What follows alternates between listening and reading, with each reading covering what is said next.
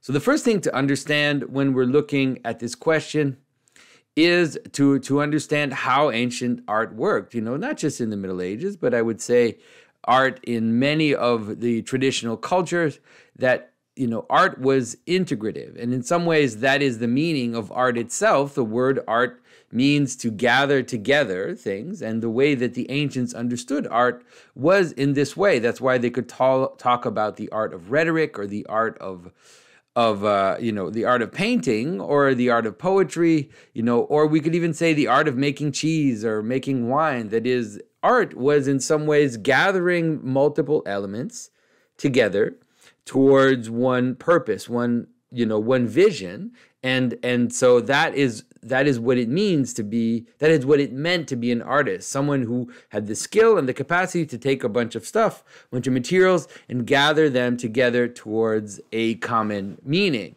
Of course, but materials in terms of physical materials, but also in terms of ideas, in terms of words, all of that together. And so the way to understand the ancient art is that it was integrative, not just in its constituents, that is, not just in the things that made up the object of art, but the way in which art functioned in the world. That is, art was participating in society. If you think of sacred art, then it was used in service of God, in service of church functions. A reliquary was there to hold relics. Paintings were there to both to decorate important places, but then also to remind us of what is important in the images of the sacred. But then also, if you think of how castles or the houses of nobles were decorated, was there to, of course, decorate, but also to celebrate the things that were important to people. The hunt, the jousting. If someone commissioned a poet to come and give an elegy to the king, to a wedding or something, music was used for dancing, music was used for celebrating God. And so there was a sense in which there was this integrative aspect. And so this integrative aspect, comes, as in this basic idea in the Middle Ages of the great chain of being, that is the way in which God manifests himself in the world, and how things participate in that, and you can see art becomes a means of embodiment, of skill or craft, and there is a desire to find unity in the multiplicity. And this hierarchy is both in the means and the expression. That is, in the very style of the images, there was this desire, but then also, in the use of materials and towards the direction towards the sacred. And so there wasn't only sacred art, but in some ways, sacred art informed the profane. That is, church architecture, church music, church art became the model, the thing to look to know where to get the influences for everything else. And so, of course, a church building would be the most beautiful and the most ornate and the most complete building in a city, but it would inform the forms and the structures of the rest of the building. The same goes for art. If you look at Byzantine art, for example, you'll notice that if you made a book that illustrated the life of Alexander the Great, you would use the same tropes that you would use in icons and in sacred art, because in some ways sacred art was the highest and it informed the lowest as well. This was true both in the East and in the West, and it was true really up to, I would say up to the 13th, 14th century. If we look at, for example, in Florence, the baptistry in Florence, you will find, late versions of this type of art where the baptistry is there to baptize people, and then in the baptistry you will find a type of imagery which is looking to, let's say, integrate the way the image is made into a deep theology, and it wasn't as concerned with certain questions which would come later in the art. It was concerned with really showing the meaning and also having us understand the participation.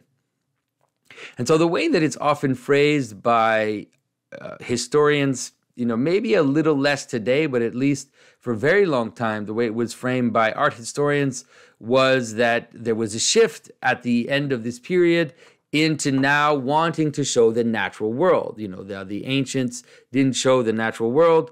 They showed this type of iconology, this type of the way, focused on theological meaning and not so focused on representing reality the way that it looks. And that then in the late 14th century, I would say, then 15th century especially, is when you start to see this kind of stuff. Of course, this is Van Eyck and Raphael.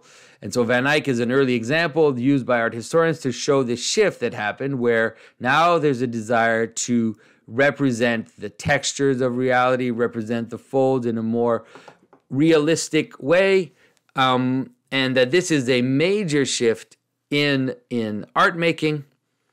And then you have examples like Raphael, Leonardo da Vinci, as people who are now focused on the material world and trying to represent things in the material world in a different way. Now, it's very important to pause even here and to question some of the assumptions that we have about the Renaissance. And so what's interesting about the Renaissance is that in the Renaissance, there's a little microcosm, you could call it, which is that although it is true that if you look at the beginning of the Renaissance, there seems to be a desire to show the way in which we experience visual reality, to kind of emphasize that, emphasize the momentary, emphasize the capturing the moment, because in the ancient images, they tended to represent figures from the front, faces that you could see, that's how you encounter a person. So if I'm going to show a person, then I show them face first. I show them, in a way that I can see their face, their expression, that's clear. And so that, of course, in the everyday life, if you're walking down the street, then that's not the experience you have. Although you could argue that this way of representing is more real because it takes into account the fact that this is a representation of a person. And what's the best way to represent a person? Then this is the way that it is. But of course, when you see a Raphael, then all of a sudden you see people, from behind, people that you don't see their faces, people that you can see the backs of their heads here. All of that is going on. And then you can see the bottom of people's feet, this kind of stuff that you would never see in a traditional, an ancient image. And there's this kind of atmospheric desire to show the sunset and to show, these kind of natural details. Of course, in Van Eyck, you see that especially.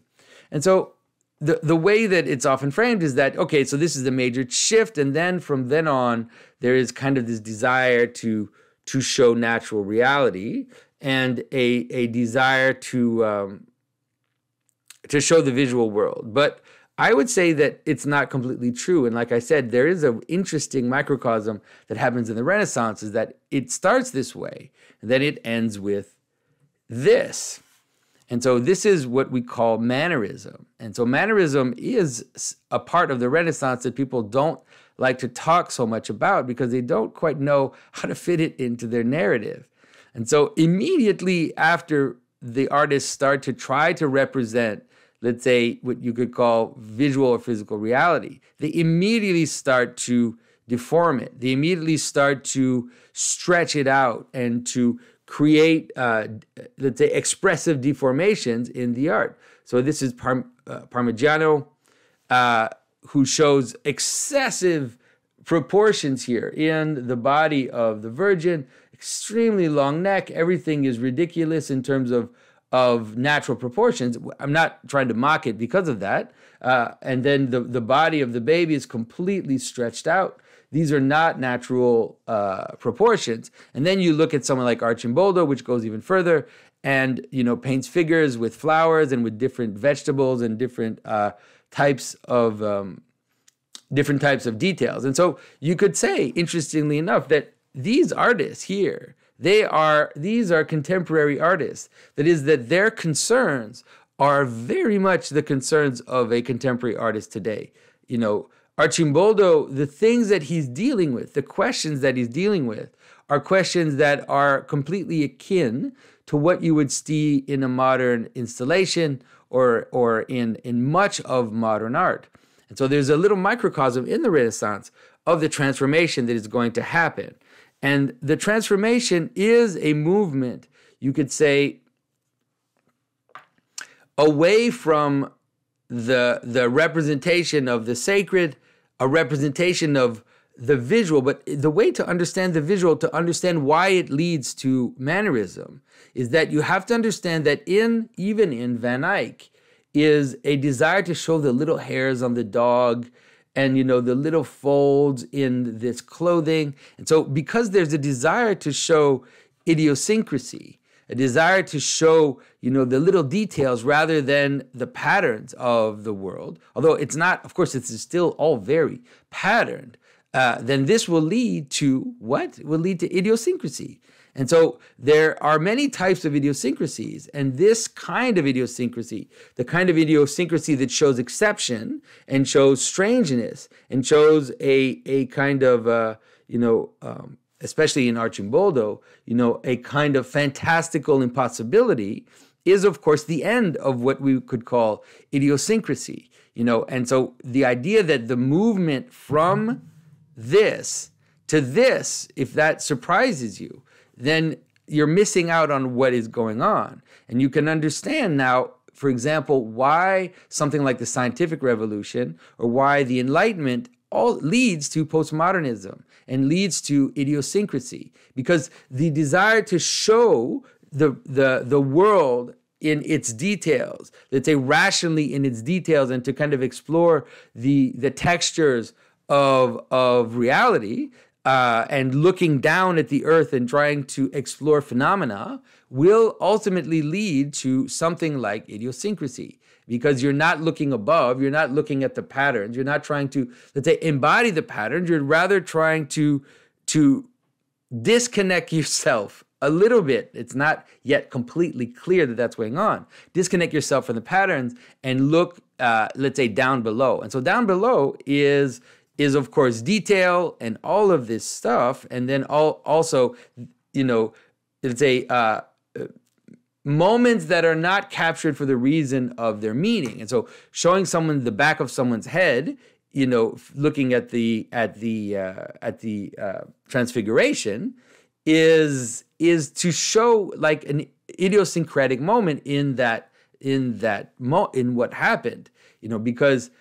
Okay, maybe someone had their head, you could not see their face, but, what is the purpose of showing that except to just show an idiosyncrasy of the moment?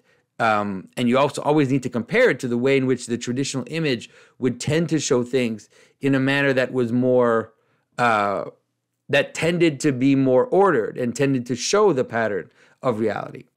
And this movement, this transformation, it's there even in the great artists. It's there in their lives. And so if you look at someone like Michelangelo, the Pieta has this very powerful image, in terms of emotion, in terms of realism, in terms of showing, the Virgin's fingers kind of, on the skin of Christ, these little details like the finger of Christ that is caught in her clothing, like these little beautiful little details have nonetheless something to do with this kind of movement towards idiosyncrasy. And this movement towards idiosyncrasy appears in the Pieta already as something like a beginning of that. You see it in the way in which her clothing, the Virgin's clothing, is represented.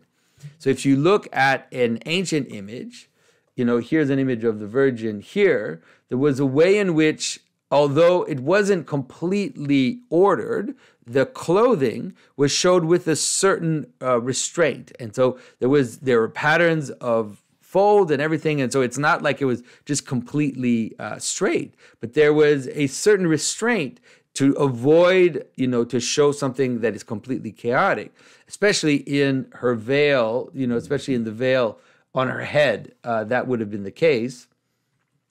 But of course here you see, her clothing completely frumped and completely mixed. And this is, of course, to show her emotion in this crucial moment, which, like I said, is very effective.